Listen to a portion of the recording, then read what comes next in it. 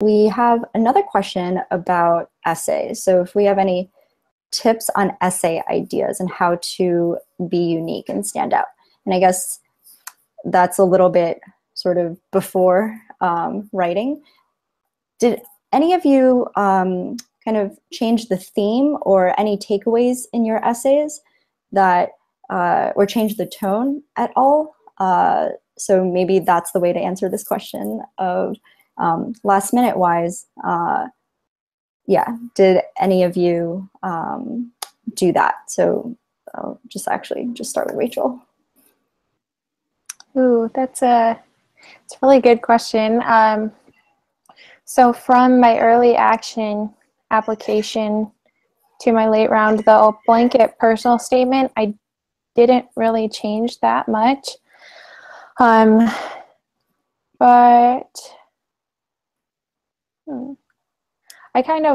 focus at that point, as I mentioned earlier, was kind of on the school-specific ones, which I didn't recycle. So if you are facing a situation where, like say for example, you applied early, like I think this coming from someone who has already gotten feedback from an early application, they're thinking about changing it, making that assumption. If you went with an angle and were rejected, I think I would caution you from just saying that the essay isn't any good and scrapping it completely. And I think first it might be an indicator that that school wasn't for you, and that other schools they gauge essays completely differently. Just because one school, that wasn't what they were looking for, it's not to say that another isn't. So I think it's really reevaluating your goals, who you are as a student, with your fit for the school. And not to say, like, don't try and tailor yourself for the school necessarily, just make sure that you're finding the right match for you. So don't assume that your essay is not good because of a rejection or a deferral. I think that's a really good point, and it also plays into time management because you don't really necessarily have the time to completely change your essay. So yes, keep that in mind. And I'll go to Eureka. Yeah, I definitely think in terms of essay ideas, it's a good place to start would be just looking at the general theme of your application. So what I did to brainstorm essay ideas for the universities I applied to is I took a good look at my extracurriculars, and I kind of tried to merge them all under a common umbrella of sorts. I did Model UN. I did a lot of public speaking. So I decided personally the main theme of most of my essays and their prompts should be with regards to communication and my love of communication and my love of learning languages, and just speaking in general. So I definitely think that having your essays relate to your interests and your passions, it really just, they shouldn't be all, again, that's not to say they should be all about exactly whatever you've listed, but if your essays can build off of your interests and if they can incorporate parts of your personality that would really stand out to the admissions officers, I think that's a good place to start. I think it's a good place to start thinking about how a lot of your essay prompts can come together under under a common theme, and how you can make your application seem more focused around you as a person. I'm just going to add here really quickly that I also agree with that. I really like the idea of thinking about the umbrella and unifying all of your activities. One of the things that can make an applicant seem not that competitive is if they have a very scattered application, and it seems that you don't really have a particular area of focus, and there isn't a particular passion. And so this could be a good time for you if you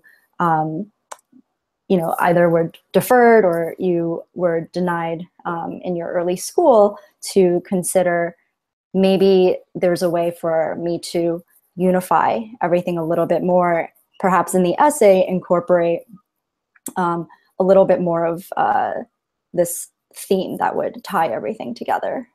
But Michael. Yeah, so I would also say, I guess, adding on to the idea of like, don't necessarily change your essays, especially for the folks who are applying to like extremely sort of ridiculously selective colleges.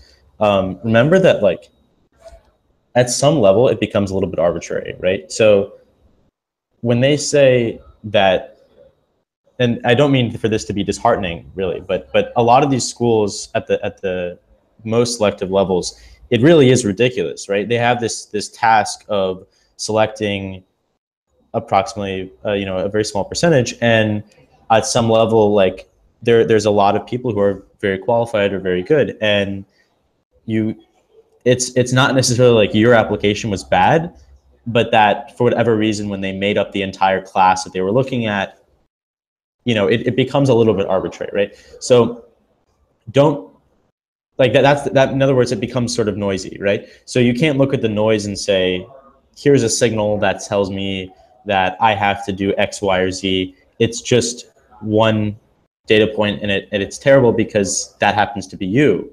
But you have to look at it in that bigger picture.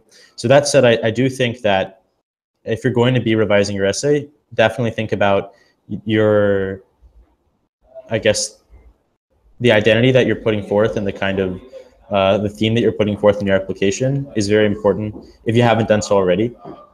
If you think that you've kind of developed, you have a well-formed identity or theme in your application already, then it might be a good opportunity to ask someone you've never spoken to about your essays that perhaps knows you well or perhaps doesn't know you well, maybe both, and say, get their feedback, and then you can say like, okay, here's what I was trying to present, and then see if there's an incongruity there. And if there is, then maybe you can look at how you can kind of mesh those together. For new essay ideas, I think in terms of time management, this is just, especially if you're applying to a lot of schools at this time, it's not worth your time. Your time is far better spent, at least when I say new essay ideas, I mean in terms of like a new personal statement, a new, whatever sort of similar idea. Your time is better spent on the school-specific essays because that's almost a brute force kind of thing, in that you can just spend time and research and figure out something really specific that if you were on campus, if I, for example, right, like I go to Columbia, so when I came to campus, the first thing I was thinking of, here are my interests. How can I make use of the university resources now that I'm here to do whatever I want to do, right? So you put yourself in that position and imagine if I was admitted, what resources would I be using and why do I find fulfillment in that? Something like that. So I think that kind of research is much better use of your time. I think Michael is on the money about just really putting more of your time and effort into the school-specific essays, the why us, because that's really how you're going to be able to differentiate yourself and show why that school is a good fit.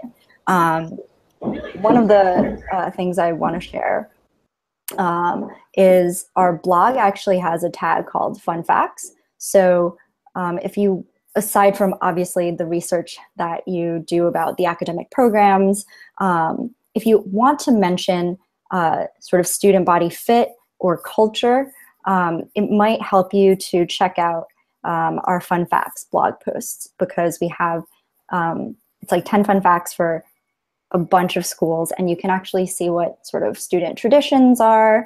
Let me just quickly see if I can screen share that. And I think I did it.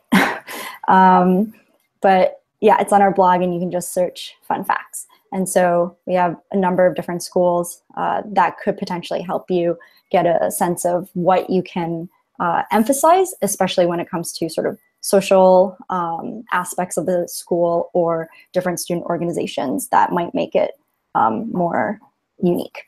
All right, we're gonna come back to Marissa. Sorry, okay, there you go. Okay. All right.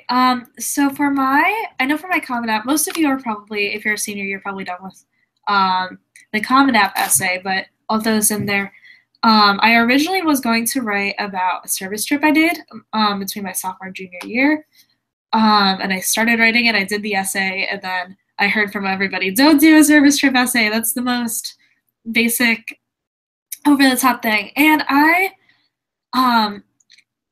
had my English teacher actually passed out 2 service trip essays, and he said, these are the ones that work. If you just have to write about it. It's the way you write about it that matters. Like if you're writing about like a really specific moment that's like really unique to you, then you can make it work. But it's still generally, most people usually suggest that you avoid it because it's very hard to make it stand out, and it looks like it's just like a, you know, a blanket kind of works for anything. So I switched from that to writing about my Starbucks order, which was kind of strange and quirky. And I like that. I actually came up with the idea because I did a workshop during the summer before my senior year. And we had an exercise where the facilitator just asked us a bunch of questions, like, what was your earliest memory? It was one of them. What's an experience that changed you? And one of them was like, what's your favorite drink? And I wrote down my Starbucks order. And I really wish I had the questions available, but I bet you could Google it and find it. And we wrote down all those answers, and they said, circle like 3 that you think you can make an essay out of. And so that's how I kind of came to it. So going off of that, I would think, even if you don't find the questions online, just like coming up with things that are important to you and writing them down and seeing how you could fit like this. I think the more specific, the better. Like the more that it relates to you and like is something that really is like intimate with like you, like your personality.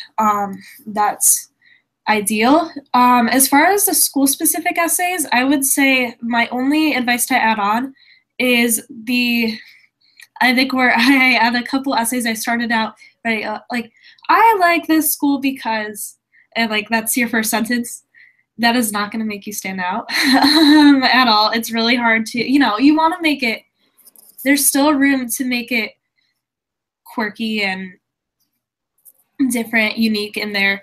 And I think it's cool to take advantage of that. I mean, obviously you have character limits. It's kind of harder to do it with when you only have 100 characters. But if you can avoid just that basic structure, it just makes your application, I think, sound a little less mundane, because, you know, these admissions officers are going through thousands upon thousands of applications, and when they see that for the 100th time, I can imagine they're probably not too interested. So that's my tips.